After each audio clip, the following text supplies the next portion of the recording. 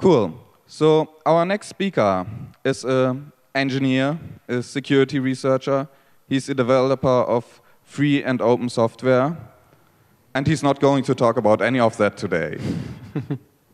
He's talking about something that I've only read about or seen in movies and kind of a far-gone era, I thought.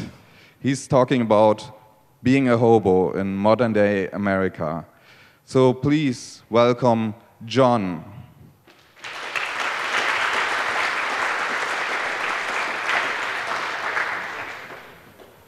Hello. Thank you for coming to listen to me make words, and I will try to not fuck it up. Thank you. So to start, unlike other aspects of like the security or like software industry, the community who's doing this like at this time are not doing it for profit, but mostly a lot of people are doing it in order for like survival to get around. North America is a very large place. It's not cheap to go from point A to point B there, especially if you don't have a lot of money. So in order to protect those folks, I'm going to keep it pretty high level. There's not going to be like a lot of really finite details. However, I will give you some resources where if you're interested, I mean, maybe you could look into it further or do this on your own, I guess. So to start also, I have to disclaim that it's like quite dangerous to be running around getting on these like massive pieces of steel with no supervision, and like people get hurt every year, die every year. It's also illegal. So part of American culture is ingrained, or rather, hobo culture is ingrained and aligned with American culture in a lot of ways due to the Great Depression. And during this time, migrant laborers would travel using freight trains as a means to go and find work. And this has continued, definitely less prevalent, thanks to the economy turning around in some ways or whatever, but it's still happening. And moving into this, the antithesis, I guess, to hobos would be the rail police. They work as private police forces across the country, employed by the rail companies such as Amtrak or CSX, Union Pacific. And, they've been around for a long time, as freight trains have as well, and they're not really like the type of people you want to be talking to if you're going to go out and be doing these things. They drive around in SUVs, they have flashlights, they have guns, and they won't shoot you or beat you up if they catch you, but they'll definitely mess your day up. Generally, the legal implications of getting caught would be a trespassing charge. However, if you're to be like going into containers or opening things you're not supposed to open, it can get a lot worse, legally speaking. Sort of like moving into, if you were going to be doing this, the way that a lot of people go about it is by having a basic understanding of the way that a train yard is laid out. This is used in order to sort of guess or infer where something that will take you somewhere will be. So as you can see, there is, I'm not sure if you can read it, but each train yard will have a main line as well as departure yards, and then there's space where they build these trains up, and generally they'll be classified based on whether or not it is intermodal or general manifest freight. These distinctions are important because if you're traveling via freight train, you can gauge how quickly something will be getting somewhere, how frequently it will be stopping. So, for example, if you are riding, I think it's kind of hard to see, but essentially you have boxcars, grainers, lumber carriers, things like this. These all exist in the land of general manifest freight and carry large amounts of raw materials, sometimes garbage or whatever, and they have a lot more like places to hide, I guess you could say, and in this case are more useful for riding. So boxcars, things like that. The problem with that is that they move quite slowly, but the benefit is that since it's low priority freight, there's going to be a bit less security. If you get caught on them, like nobody's going to accuse you of trying to steal TVs out of a freight container or anything like that. And but but then again, you might end up sighted on this, like out in the middle of nowhere, waiting for half a day in the heat. And so it's like less than ideal. The other type would be intermodal, which is these containers, which are freight shipping containers. They're going to have less places to hide. However, the ones that do have places to hide will get you to where you're going much quicker. However, you're going to want to be a lot more careful on them. For example, there's tagging on the containers and stuff, which is supposed to be tamper evident notifiers. Messing with things like this and then being caught by the rail police or by the the regular cops will, can have a lot worse implications for you as an individual. There's another rideable car, which is the distributed power units. They have nice facilities like a bathroom, heat, air conditioning, and AC.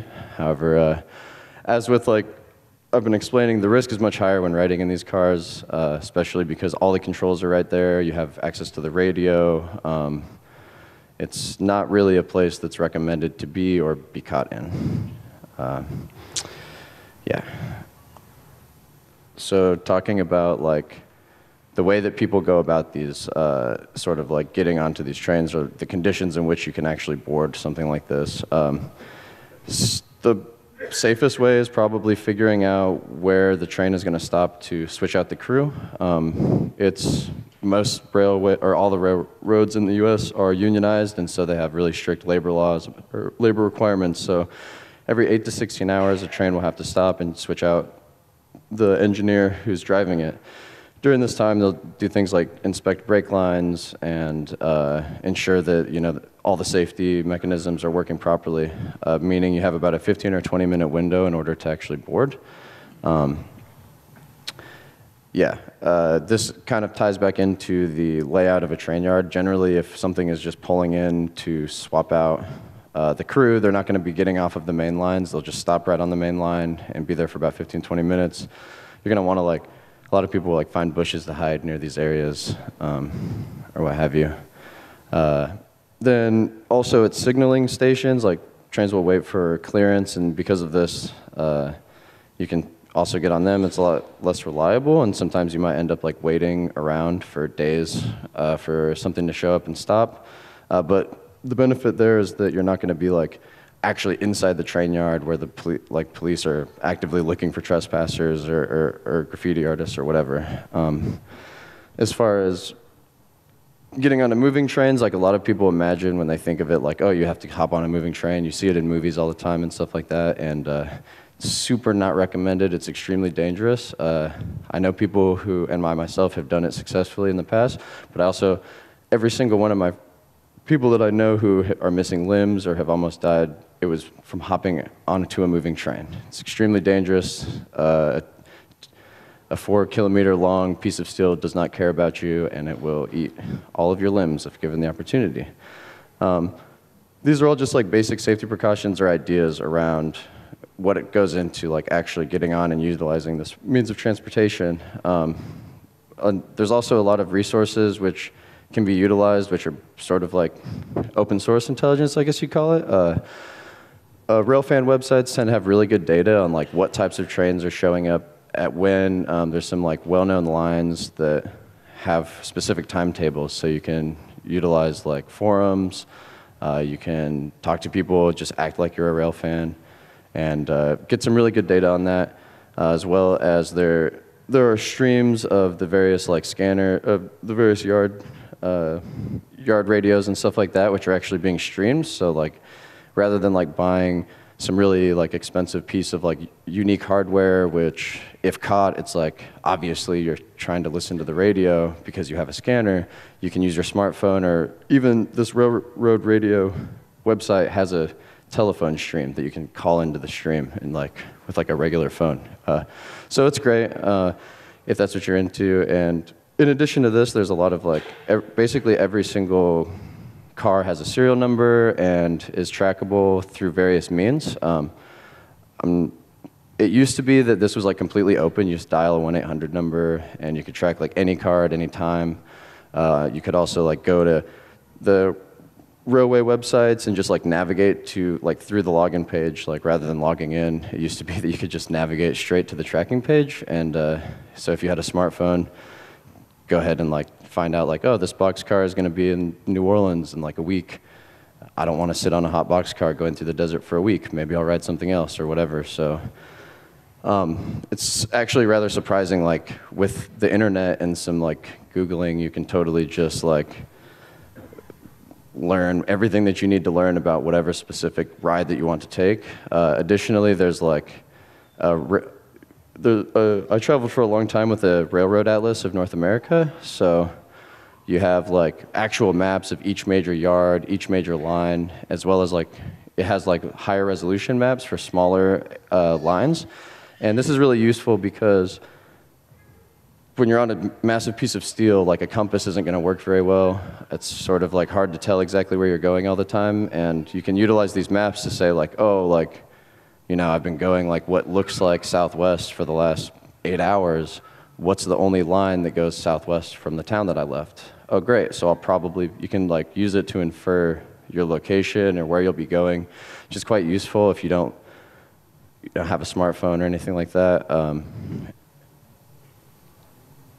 Yeah, so it's sort of short as far as like actual technical or like in-depth material goes. This a lot of, as I said before, has to do with the fact that I try to keep it pretty high level and like go over basically like the fundamentals or the idea behind it. However, I'm willing to like take some questions and talk a bit more about like, I don't know, anecdotal stories or something like this. Sorry. Anyways, thanks. Cool. Thank you. Thank you very much.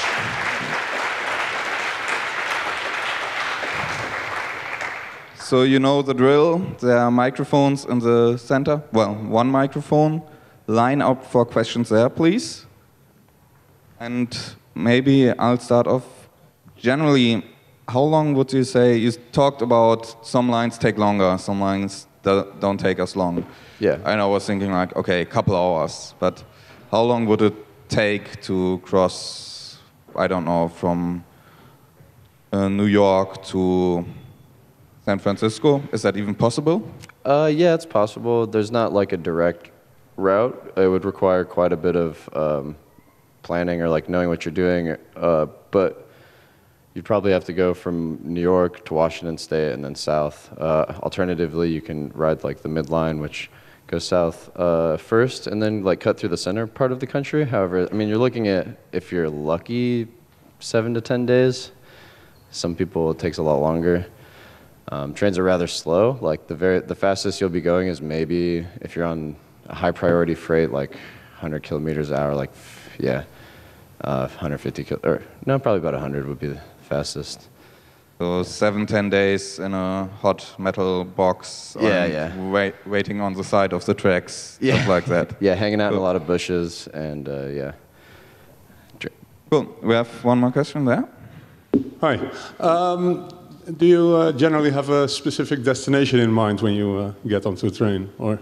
It sort of depends on the reasoning for where you're going or like what you want to do. So if you, it just depends. Like when I was doing it at first, I would just sort of go around aimlessly, like just for the sake of hopping trains. And then as I got a bit older, I was like having jobs or trying to work a harvest, like, you know, in the Northeast or the Midwest. So you end up like, oh, I need to go to Minnesota to like work this harvest, or I'm going to go pick apples here. So a lot of times like you'll have a reason to go somewhere.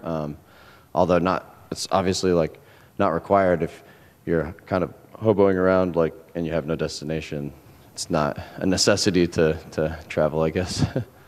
But if you have a destination in mind, is it like do you have a high likelihood of success of getting there? Or? Yeah, I mean it depends on how much research you do and like the type of trains that you're riding. So. Yeah, if you're just looking to get like from point A to point B, you can use your map, an atlas, or like search online for specific routes, like saying like, oh, freight routes from like this city to this city. Generally, it's going to be major cities which have the best routes. And you can use the railfan websites to like find the name of a weekly or something like this, and then get on that train specifically. So, yeah.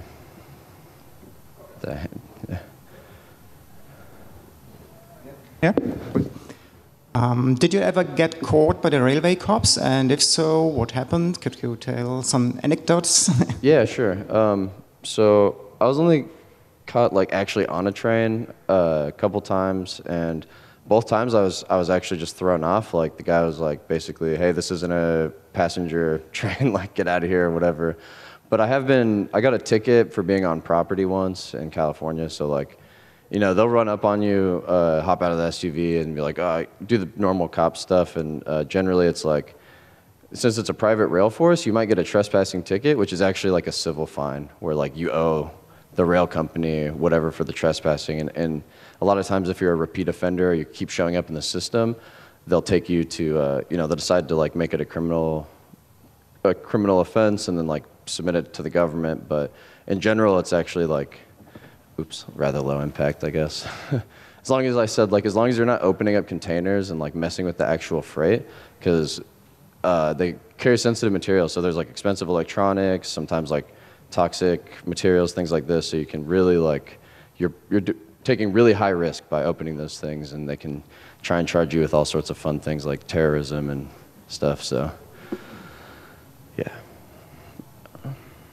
Yeah, please. Can you talk about minimizing risk generally, and in whatever category of risk you think is most appropriate? Okay. Yeah, for sure. That's a really good question.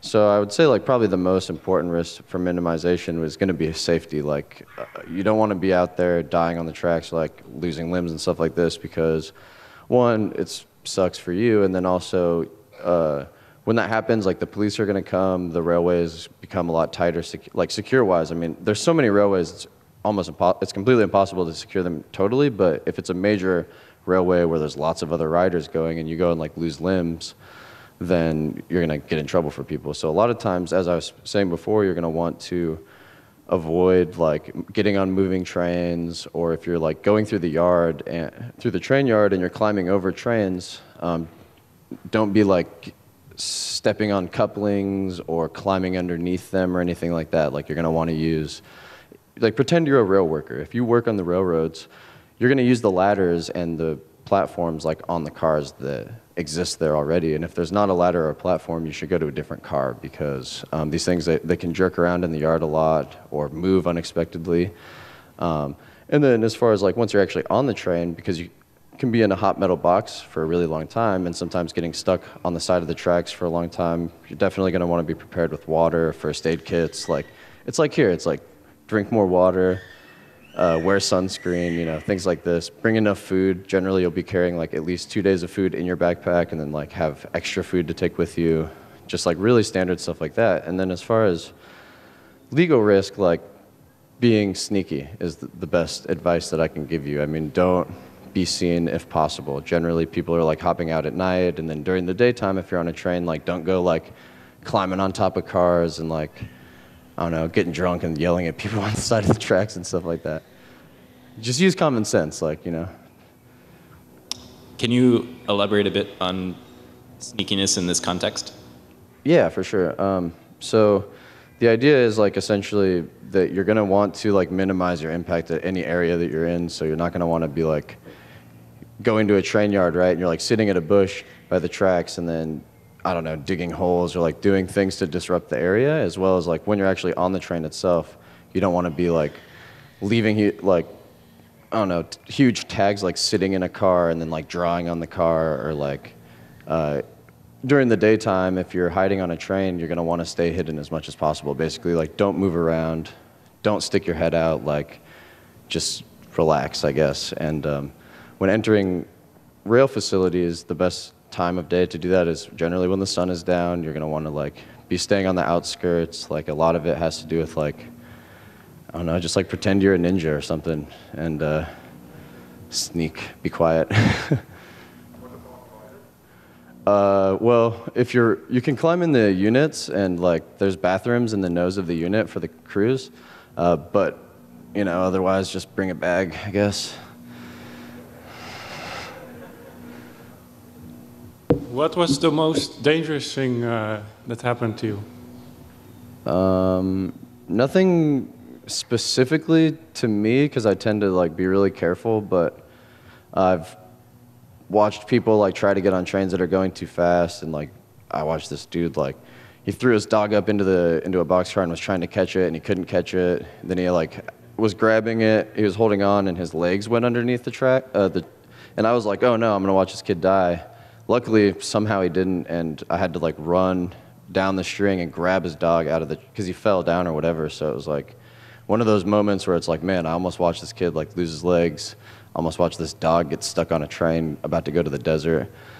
So, and it goes back to just like really common sense things. Like if a train is moving and you really have to get on it, like make sure that you can run faster than it first before like throwing all your stuff in it, you know, like, or if you're getting on a moving train, don't have a huge heavy backpack that you can, you know, just be very aware of like yourself and your space, and that will be the best way. Yeah, luckily I've never had any like personal like life-threatening moments, but I'm like, I call it the survival instinct. I'm like, that looks dangerous. I'm not gonna do that. Did you ever catch any graffiti writers when they were at work? Yeah, I mean, sometimes like you end up in particular yards that are known for artists, like being there, and so like I never like personally ran into any of them, but you'll like hear people running around and like spraying on cars and stuff, which is, if you're like hiding in a boxcar and you hear someone walking outside the boxcar, it's a bit nerve-wracking. But then to hear a can rattle, you're sort of like, ah, they're being illegal too. That's cool. Yeah, thank you. Could you perhaps elaborate a bit more on the planning process regarding food, water, other supplies, and also what you do if after 2 or 3 days you run out of it? It could be that you end up in a place which is, I don't know, 50 miles from a town. You don't want to walk that. Yeah, for sure. A lot of times, like with food planning, it's the same as like if you're going on a long hike or something like this. Like you really just want staples that are non-perishable, that aren't going to go bad, like that are sealed, so you're not like getting ants all over your stuff. And it really has to go with like guessing, like as I said, you know that like you could be on a train potentially for 7 to 10 days. Like that can be a rather long time. So just plan for that amount of time. And in general, like as long as you're not riding like huge strings of like really long strings of empty cars or stuff like this, like the likelihood of you ending up stranded is a lot lower. So the planning of minimizing the risk would be like calling in and tracking the car that you're considering getting on to find out if it does have a destination, which isn't some like random word that you've never heard of, because that probably means it's going to like get dropped off at a granary in the middle of nowhere for a week or something. So, and I mean, this has happened to me in Utah. I was like dropped at a siding, and you end up like walking a couple miles and then hitchhiking or whatever to like get back into town. But yeah, a lot of it is like always have more water than you think you need, always have more food than you think you need, and be prepared to like have to walk a long ways. And what do you do during the traveling? Are you reading stuff? Are you singing? I don't know. Yeah, I mean, it depends. Like some people are like traveling with instruments. I usually had a book. Yeah, I'd just like be reading different books and stuff, or like figuring out where I'm going next. So you have a railroad atlas, like there's so many lines and like so much space to cover that a lot of times, like if you're on a train, you're just researching like where the train might be going, like where you want to go next. And it's sort of like, and then also the scenery, like you see amazing things that roads don't go to. So there's like really beautiful scenery that you can just kind of sit around, get drunk. Thanks. Yeah. Okay, please can we stick to one question now and then just circle around if you have 2 questions to ask, because we're getting a line there. So is it very common to run into other people doing the same thing? Like do you jump on a carriage and be like, oh, hey, cool, nice to meet you?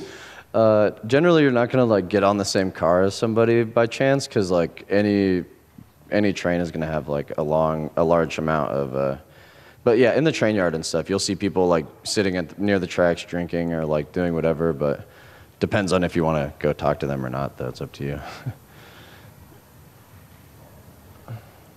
What sort of people do you meet doing this? I mean, like who does this these days? What's your sort of sense of who's doing it?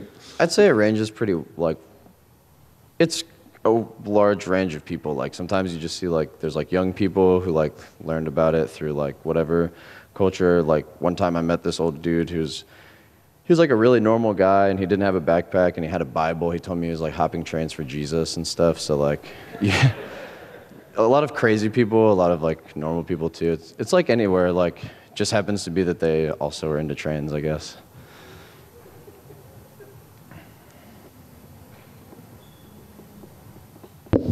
Did you ever meet normal people working there, and how was it like? How did they react? Did they look aside, just pretending you don't see you, or did they talk to you?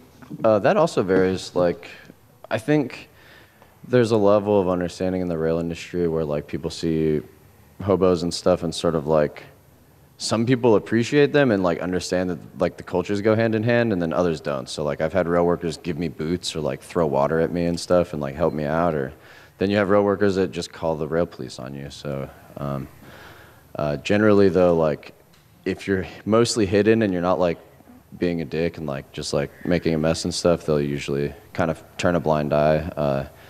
That being said, like it's hard to know if they're turning a blind eye because you don't know if they see you unless they come up to you or the cops show up. So.